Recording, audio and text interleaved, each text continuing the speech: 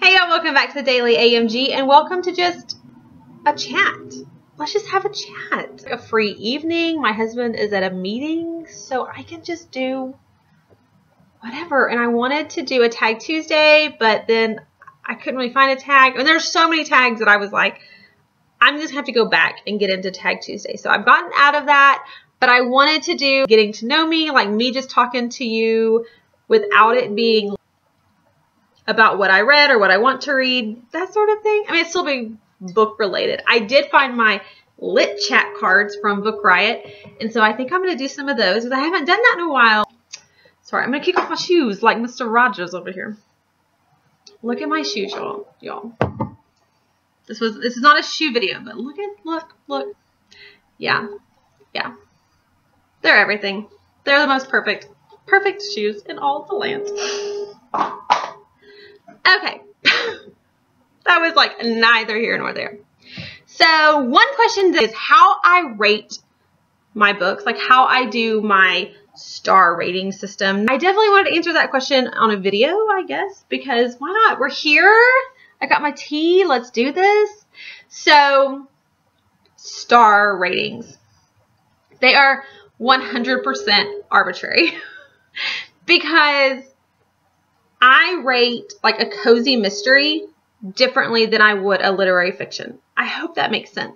If you have a book, let's say, that has some sort of outline or formulaic layout, my rating is based more on my expectation of the author, the genre.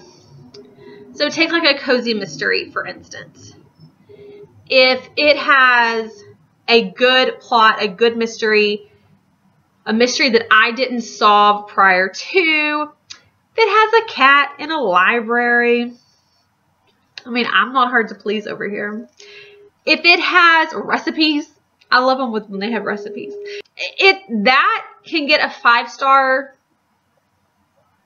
easier than work of literary fiction because the dissection isn't as crucial. It isn't as deep. It isn't as thought out. So I think if you have a cozy mystery, a historical fiction, a beach read, even psychological thrillers have gotten into that where they have some sort of formula. They have some sort of outline.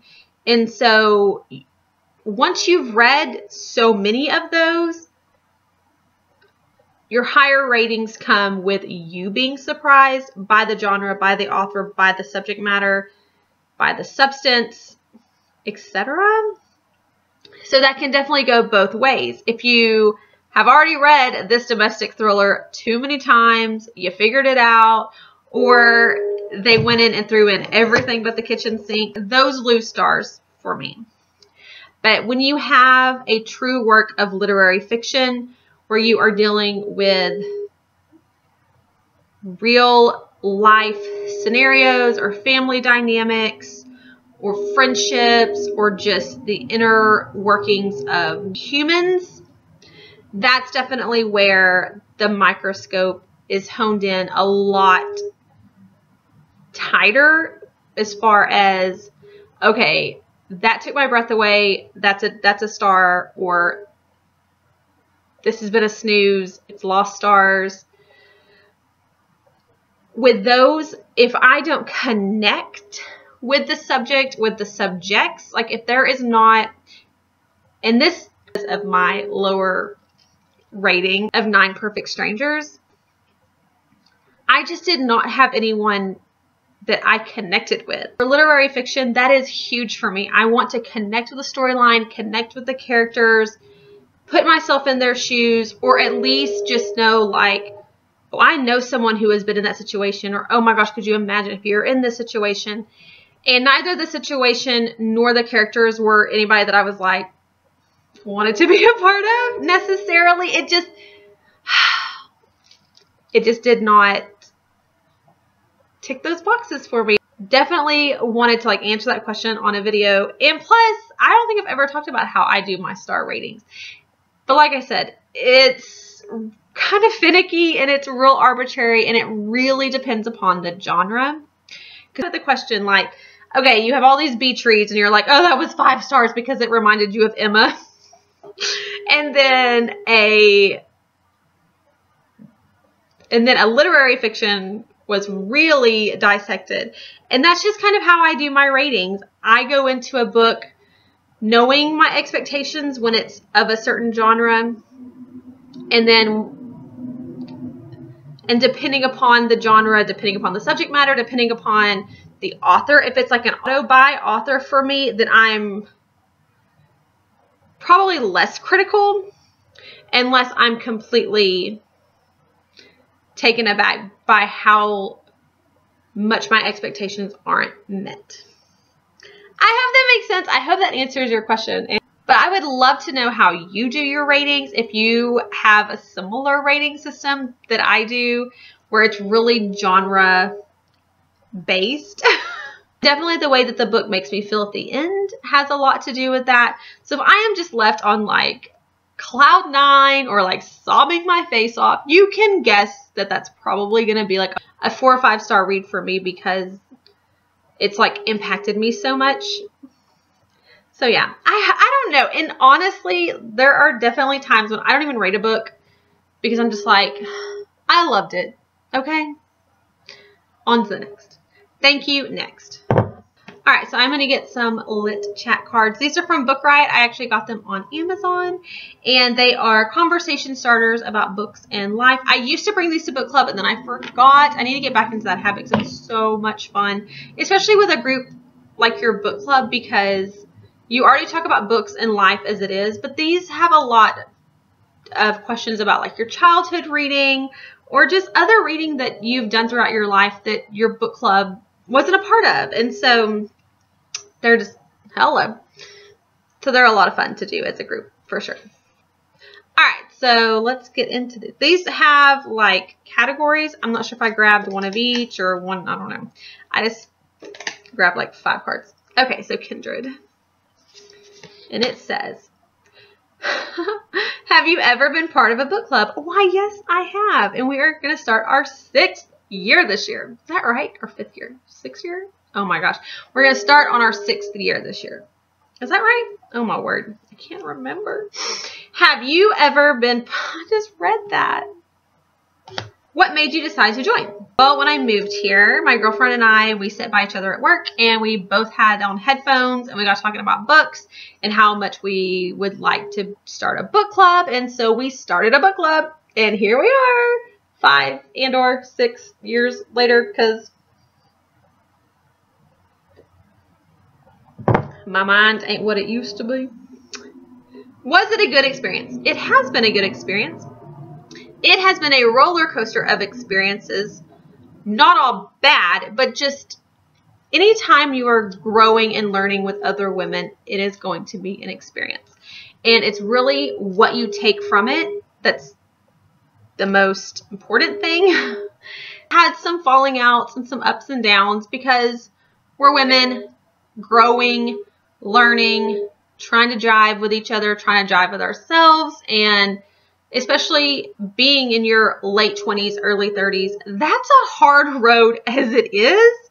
And so I am just so thankful and grateful to these women because they have taught me so much, because I try to go in and out of every experience, writing down. I love to journal. So I always try to write down what I learned, what I've gained, what I could have done better. And I just try to be a better person the next day. And book club, it's made me a better person. Describe your ideal book club. I'm in it, girl. Who would you invite to join, dead or alive? Oh, I want Oprah. I want Reese Witherspoon. I want Nora Ephron. Who else do we want up in our book club? Maybe like Bethany Frankel. Yeah. We could get down. We could get down we could have some guests, some celebrity guests up in book club, and we would have the time of our lives. What kind of books would you read? We read everything. It runs the gamut. Usually psychological thrillers, mystery thrillers, literary fiction. We have read some nonfiction. We really read a lot. War and Peace. This is another op-ed. Is there a book you've never read but tell people you have and why? No, that's not fun. Is there a book that you're embarrassed to admit that you have read? No, girl. And I'll tell everybody, I love Twilight and 50 Shades, so I'm not embarrassed. No regrets, okay? Choose your own adventure on the road. If you could accompany any fictional character on their journey, quest, voyage, or adventure, who would you choose? Harry Potter. Take me to Hogwarts, please. If you were to go on an epic road trip in your own world, which literary character or author would you choose to be your companion? Dang. Who would I like to come with me? I don't know if it's just because I just finished the 8th Shopaholic book, but like seriously, Rebecca, Brandon, Nay, Bloomwood, really any of Sophie Kinsella's characters, because I think we would just laugh a lot and have like the most fun. But also Reese Witherspoon wrote a book and she's not a fictional character, but she's in her book, if you know what I mean. Like, so like Reese Witherspoon. Always Reese Witherspoon. All right, another choose your own adventure. You are shipwrecked on a deserted island, all alone. As debris washes ashore, you spy a sealed trunk. Inside, there's a single book. What book is it? I hope it's a complete bound edition of the Harry Potter series. If not, just please be that. Well, if not, it could be 11/22/63 because I will never tire of reading that, or maybe even American Gods by Neil Gaiman.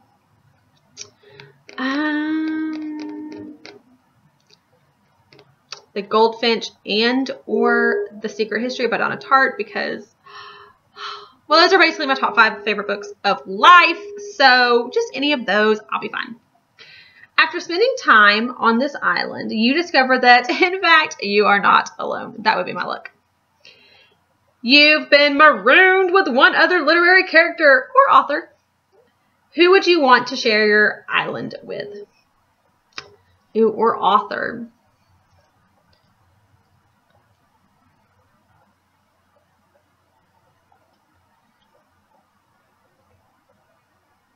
I don't know, that's hard.